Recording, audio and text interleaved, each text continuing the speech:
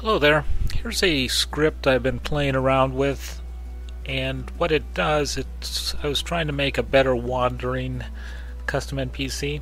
This guy is actually set on moving path, and what he does is he will set 4 locations here represented by the glass blocks. Those are optional. I just have those there for I can see where he's going to move and how he moves. The corners of the blocks are randomly put there. They're not more than about 20 blocks apart. They're put diagonally from its location at a randomly generated. There's about 6 combinations of coordinates from where he is that can be selected. You could make more, you could increase it a little bit. I didn't want to increase it too much because the best navigation range is less than about 32 blocks for a custom NPC. He's not on.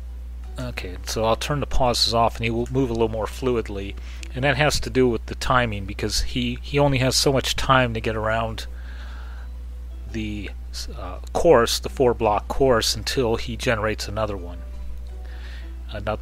4 blocks, and he will alternate from clockwise to counterclockwise also. So I'm just showing you basically how this functions, and I did do a larger scale test which I'll show you here in a second. It's just off to the side here, but I just wanted to show you. There he goes. He puts down another 4 and he switches directions. So it's just to give him a more fluid and maybe random walking area. So let me turn him off there. And if you look at this mess of glass blocks here, you can see at the pink square is where he started, and he went towards the south. Although randomly, he kind of came back a little bit every now and then, and the different levels show the places where he repeated. So what I did, I ran the test again, same script and everything, and oddly enough it went to the opposite direction. It went off towards the north this time. That's where he started, and it went off this way.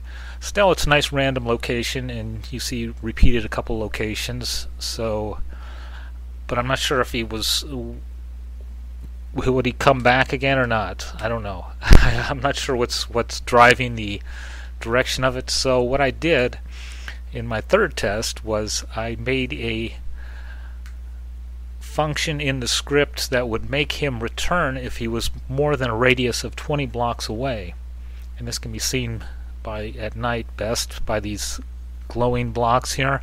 The center location is where he started, and the other blocks just represent 20 blocks from that center. So it's 40 blocks across, and once he was found outside of that 20 block radius, he would return. Now then, that would depend on where he was on his 4-block path and when the time changed, as far as, I mean, excuse me, as far as if he could set a block outside that radius, but he might not be outside of that at the time. So that's why some of those blocks are further out, but as you can see, he pretty much kept within a nice tight pattern here. And so what I did eventually was I put him in a real world situation. Yeah, well, I like this a lot. So here in the real world situation, he started there at the crosshairs, and he headed over this way. I just let this run for a while, and the difference here is I set his return distance at 120 blocks. So he was going to cover a much larger area.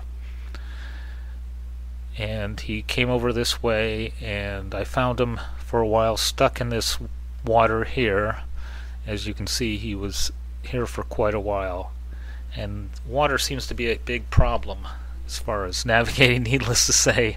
So I'm not quite sure what to do about that.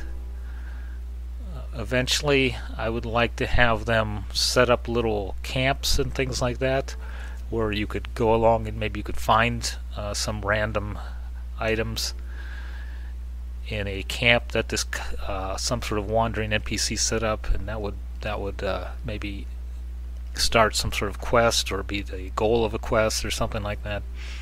But then he went over this mountain, and he was stuck over here in the corner for a long time, and he just didn't seem like he wanted to move.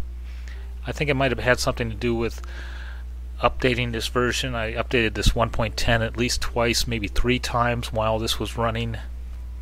Or not while this was running, but during the period of testing this, going in and out of this world. So I think he somehow must have gotten stuck. That's what I'm thinking, okay? Because this is not quite 120 blocks from over there where he started.